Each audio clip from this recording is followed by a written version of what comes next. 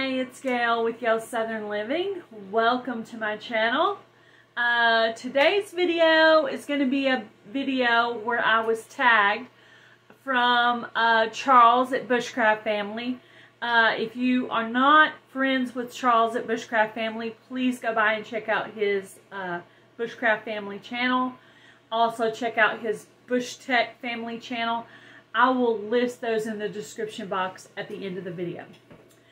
So one thing I need to do on this challenge is to tag 3 people. So I'm going to go ahead and do that at the beginning. I'm going to tag the Vineyard Chicks. I'm going to tag Tony at Our Cabin in the Woods. And I'm going to tag Simply Jan Homestead. Okay, so for this challenge, we are to have books in our library that will help us if the grid goes down, if the power goes out, if we lose our lights, we lose our ability to use our phones. So having a library of different books will definitely help you. So I did not go to the store for this challenge. I actually have these books at my house right now. So one of the books I have is food remedies. Okay, so there are things in here, you know, foods can cure a multitude of things. You eat a plain slice of bread, that can help to settle your stomach. There's just a lot of different things. Things to help with heart disease, things to help with diabetes. It goes through different vegetables and what they're good for. And so it can cure a multitude of illnesses. It goes through flaxseed, is good for your heart. Things to relieve diarrhea. The grapefruit and pectin, what it's good for. Grape juice is good for your heart. Things that are good for hay fever, headaches. You know, if the grid goes down, the stores go down, all the truckers go on strike, and we end up don't have, you know, products like Advil and aspirin and Tylenol, we're going to need to learn how to relieve headaches on our own. So it helps with, you know, what honey helps with, immunity, bacteria fighting foods. I know yogurt is one of them. It just goes through different things, IBS, kidney stones. Can you imagine having kidney stones without a hospital? I can't even imagine going through that. I've seen someone go through that. It is an awful, awful deal. You know, things for lactose intolerant. I'm thinking if the grid's down, if you're not good with dairy, just avoid it. Lemons and limes, what they're good for. It goes through all different kinds of foods and all different kinds of illnesses. And it helps you with all of that. It even goes through foods that are good to help with wound healing. Wow, who knew that was a thing? I have kittens at my feet trying to take me down while I'm making this video. So I thought this book was useful. It's probably been out for a while. It was probably published. I bet it was published quite a few years ago. I came across it at some point, 1998. So it's you know, it's a fairly old book, but these kind of books are very helpful. So the next thing you're going to need to think about, so you got your home remedies. Next thing you're going to want to think about is books that have to do with medical things. And I don't have any books on surgery or first aid, but that would definitely be a good book to have. But what I do have is I have an anatomy book. So say, God forbid, you have to do an appendix surgery when the grid is down. You want to know where stuff is, and this is going to help you.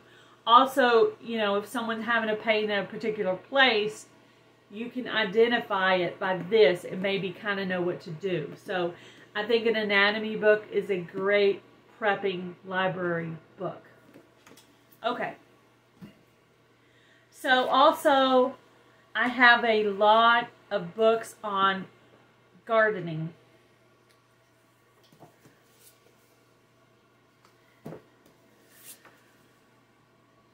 So, you know, gardening is going to become quite important. If the grid goes down, if we can't get access to a store, power goes out, our gardening is going to become not just a hobby, but a life-sustaining type thing. So having gardening books, when you need to know how to do it to live, not just for fun, I think it's definitely important to have gardening books. So as you can see, I have a pretty good gardening book library because I like gardening. So, some other books that I think would be useful to have.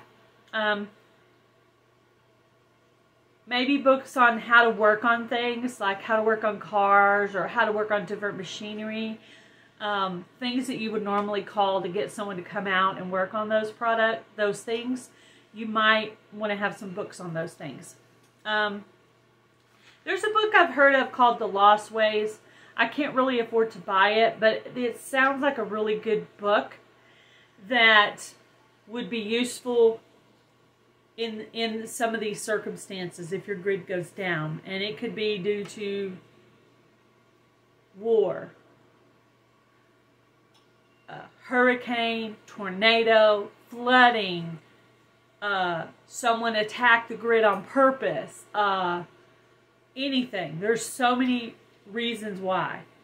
So books on cooking or preserving food over a fire, like the old school way, that would be important.